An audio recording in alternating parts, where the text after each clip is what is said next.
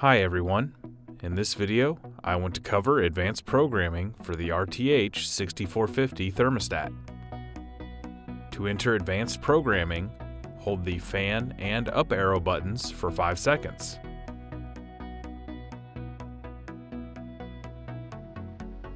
You will see two numbers on the screen.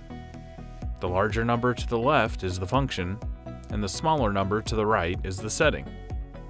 A full list of functions and settings can be found in the installation manual.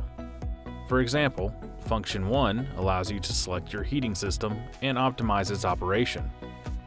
The default setting of 0 is for a gas or oil furnace. If you were using a heat pump, you would change the setting from a 0 to a 1. To move forward to other functions, press Next. When you are finished making changes, press Done. The part number for your thermostat can be located on a sticker on the back of the thermostat, along with our support number. That's all for this video. Thanks for watching.